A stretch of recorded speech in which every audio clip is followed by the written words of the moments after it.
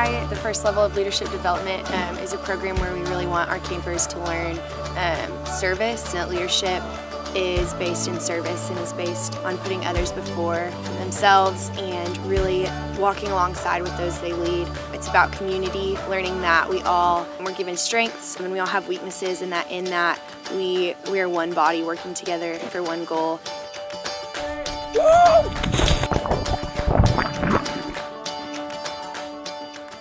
Servant leadership is the ability to lead a group of people by setting a really awesome example of just like a servant nature, just like Christ Jesus did for us, and by putting each other first in every situation, looking to other interests before we look to ours, and just really showing a positive I am third attitude.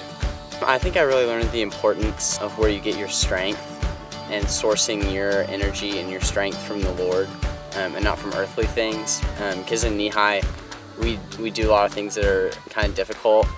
and it's just really important to be getting the strength that you need to complete those tasks from the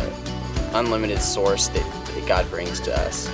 On a daily basis, we're trying to teach the Nehemiahs how to serve with joy and what it means to serve with joy. There's hard jobs you have to do, there's things that are not always fun, but when you go in with a smile and you go in with a good attitude, how it can really change your perspective.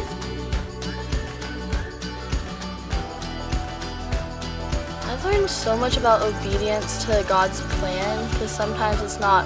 always to be in the center of the spotlight. Sometimes it's just to actually clean bathrooms or do trash truck, and it still glorifies Him in such an incredible way.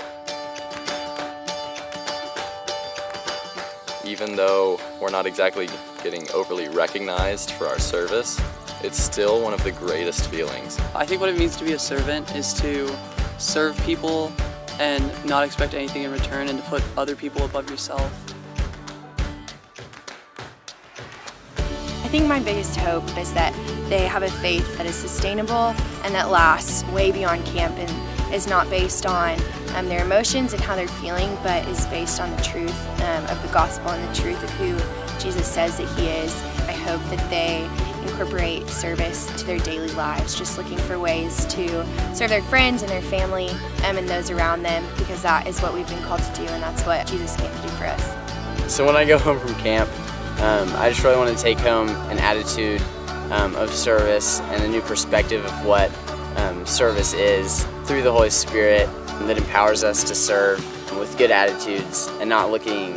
down over situations, but seeing it as opportunities to bless others and further the kingdom.